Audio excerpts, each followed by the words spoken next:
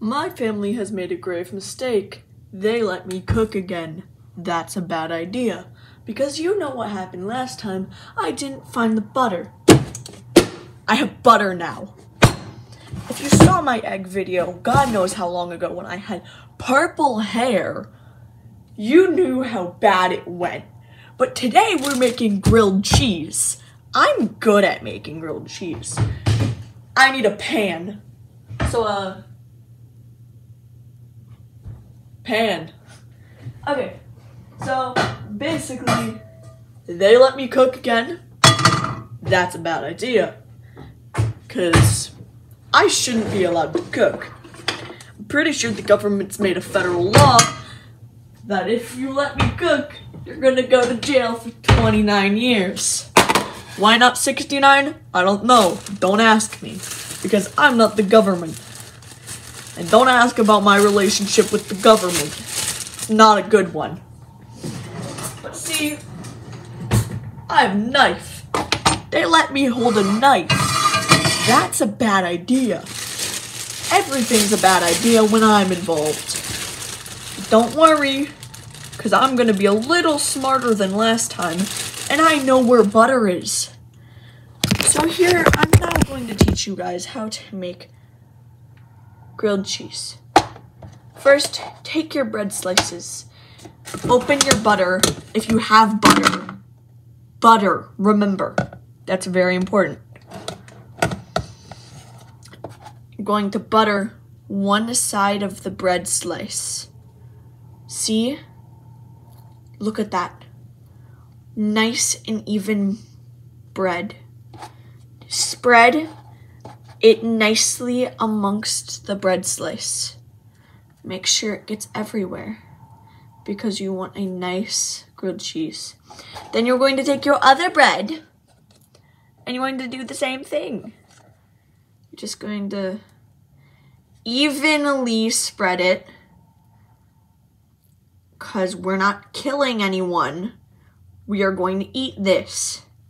And we are going to make sure that we eat it good.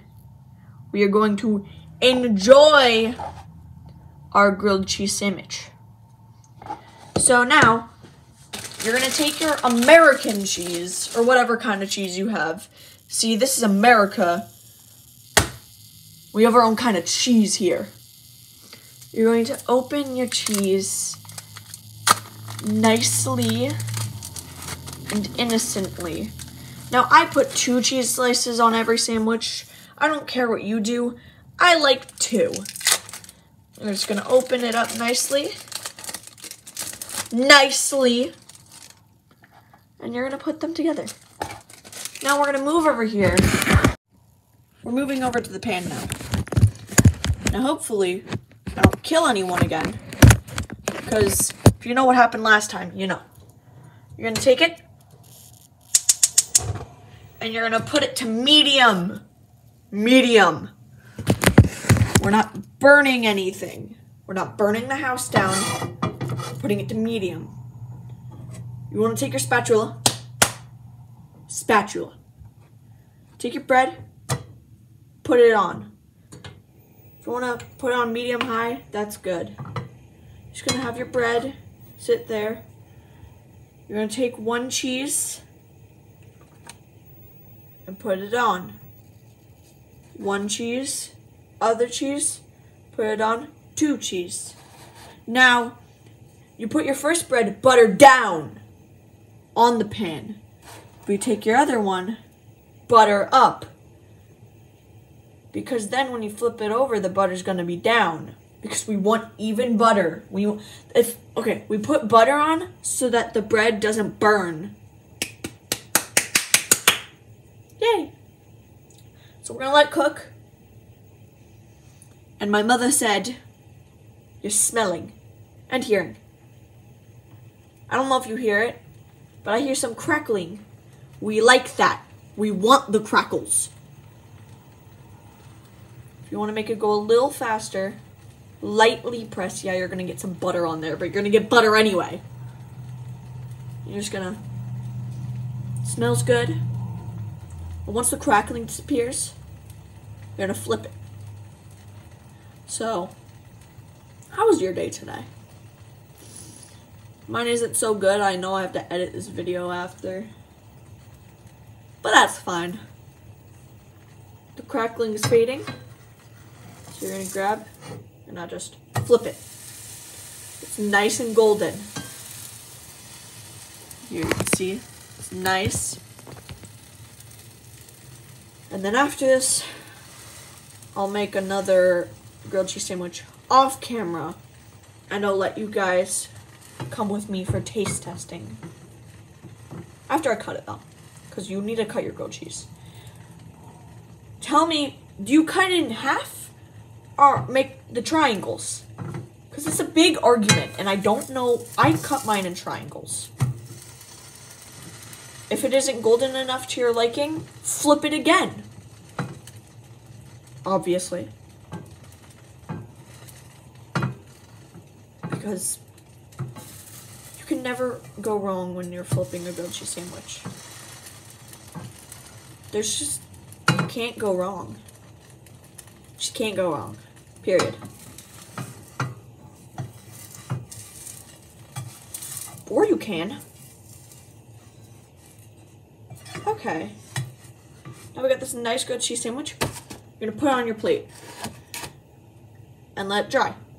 Now we're gonna do that same step to make another grilled cheese sandwich. Okay, so we're back. Finished my second grilled cheese.